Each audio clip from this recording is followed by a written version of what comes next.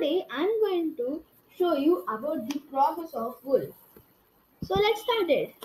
The process of wool includes 6 steps. They are shearing, scouring, sorting, burr separation, dyeing and spinning.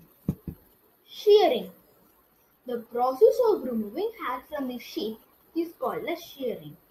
A shearing machine is used in the cutting of hair from sheep. The shearing is only done in summertime so that the sheep does not need any other outer coverings. The first picture is the image of the shear and the second picture is the image of the process of shearing. So the next step is scouring. The process of washing the hair of the sheep obtained is called as scouring. It removes the dust, dirt and dried sweat from the wool. This is the image of the scouring.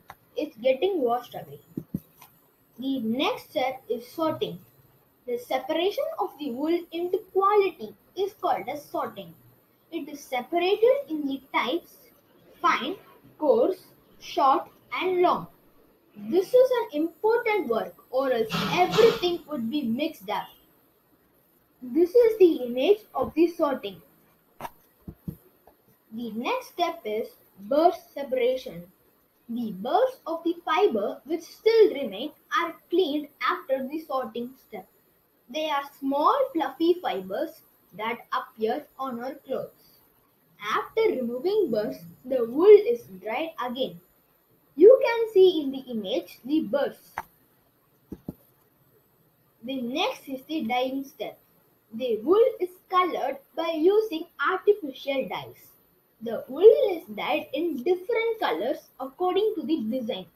The wool is soaked in the dye for a few hours, then it will be dyed. The next step is the combing. The combing is done to prepare the yarn for spinning.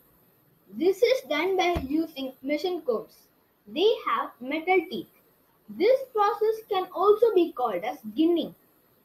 In this image, there are top some comb-like structures. They are the metal combs.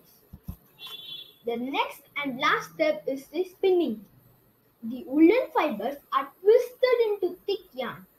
The wool is ready to weave if the yarn is woven on a loom.